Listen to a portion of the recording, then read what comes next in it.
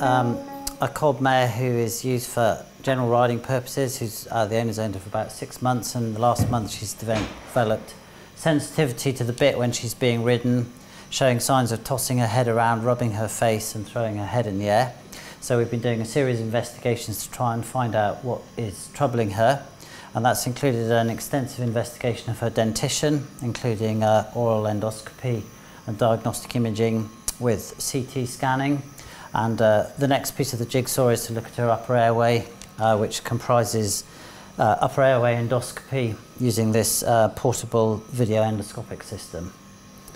Okay, so we've got her right nostril first, ventral meatus. Now this is a fairly intrusive procedure for horses, so she's had some sedation, and we just advance up the upper airway as we go. We'll just come back a bit and go more ventral if we can, Ollie, to try and get the guttural pouches. There we go, that looks better. This is probably the most sensitive bit for her, and once we've got past the nasal septum, which is there we are. So we're now looking at the pharynx, whereupon we can inspect the larynx. On the screen of the tablet, the iPad, we've got a very nice high quality, high definition picture. You can see the blood vessels and focal lymphatic reactivity very clearly there, and the colour balance is really natural, so that is the advantage of using video endoscopic systems over the prehistoric optical ones. Okay, let's just come back a fraction, Ollie, and we'll advance the probe into the plica nasopharyngea. There we go. Okay, and I'm just going to rotate anti-clockwise 180, and we'll just advance in here to look into the guttural pouch. I think that's gone, looks good. It's quite a nice small scope actually, isn't it? Yeah, that went in very easily at the first attempt with a blind probe, which we like.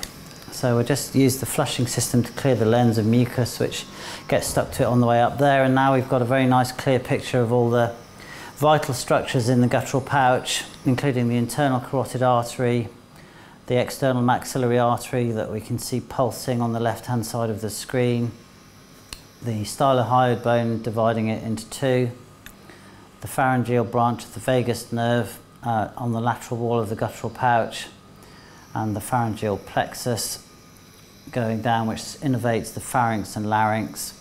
And any inflammation of these nerves could cause her to be resentful of being ridden and the signs of pain. So she gets a green light, a clear bill of health for that side, and we'll now repeat the examination up her other nostril to look at the left guttural pouch. So withdraw slowly, and we'll just look at her nasal cavity as we come out, whereupon she'll be a little bit less sensitive than she was when we were going in.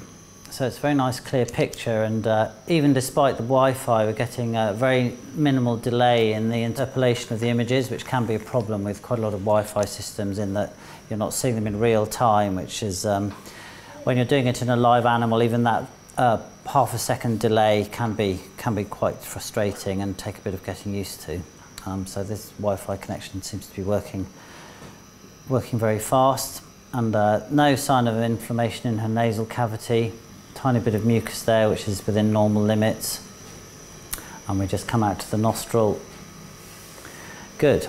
So we'll now do the same the other side, which is her slightly less sensitive side. So we did the most sensitive side first while she was maximally sedated. There we go, good girl. I know, it is quite intrusive. It's amazing what horses let us put up with us doing to them, given that they're ignorant that we're trying to help. So just extrude the guide wire. Oop, that's it, bullseye first time. Stand there. Let's just go a wee bit further with that. There we are. Clear the lens again.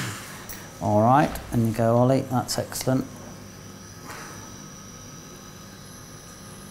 And that's it.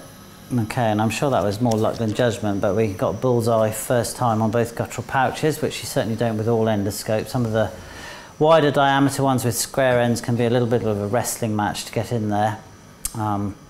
But it doesn't always go in that easily. Abby, if you could move the horse's left ear, please. You can reach across. There we go. Keep wiggling it. There you can see the distal part of the oral cartilage. which you can easily convince people is a parasite wriggling around submucosally, but it's not, it's an artefact. Good, thank you. So in this guttural pouch, advance a little bit there, Ollie. What do you think that is? Slightly bulbous, isn't it? Yeah, it's probably an anomaly. It may be lymphatic tissue just in the caudal wall of the guttural pouch, next to the muscles. We're in the lateral compartment. No, it's medial compartment, isn't it? Yeah. Yeah. Probably lymphatic tissue.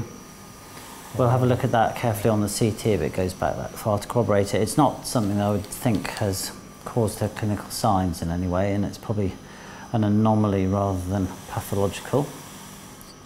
Okay, so there's the external maxillary there. You can see the quite fine vessels here, which is very nice, and no exudate on the floor.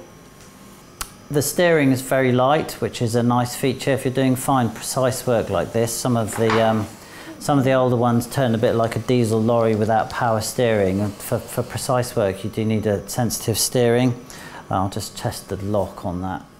That seems to work pretty well. The driving units are fairly standard, and if they're looked after, should work quite well.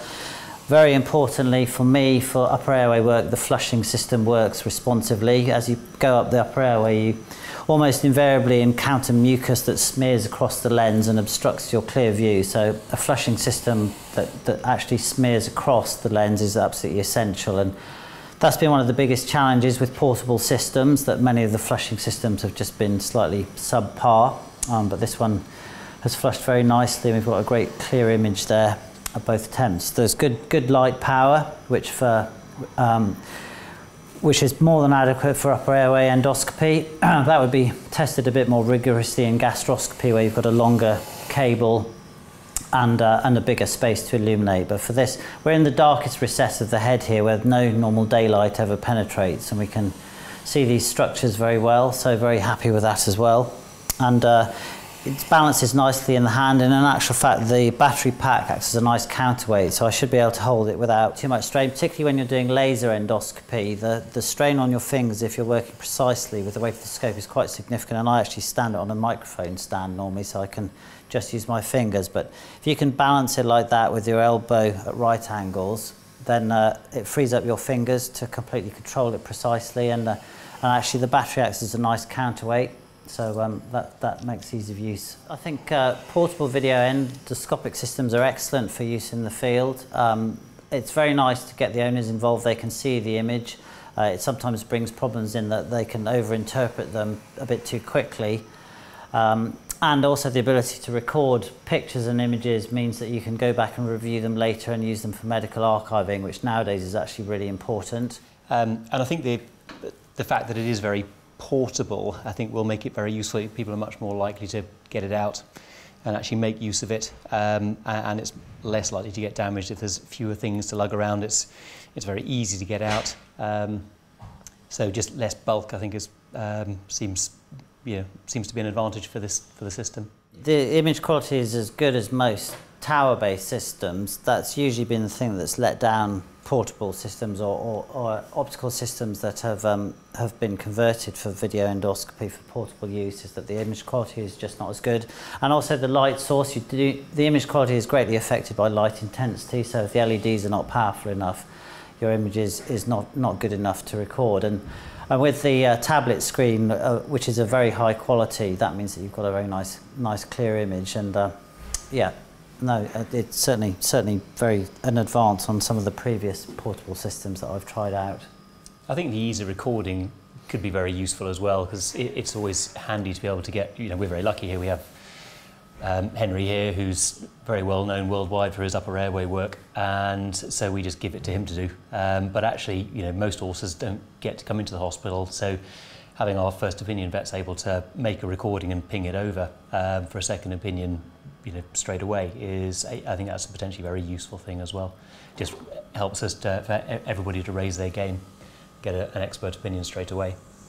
Yeah, and we do ambulatory work, and as you can see, this is a standard hospital tower system, and as well as being very time consuming to try and move, they do not like being transported around, and it greatly reduces their life expectancy, so we try to avoid doing that. But having a a more portable, bespoke system for ambulatory work is very sensible.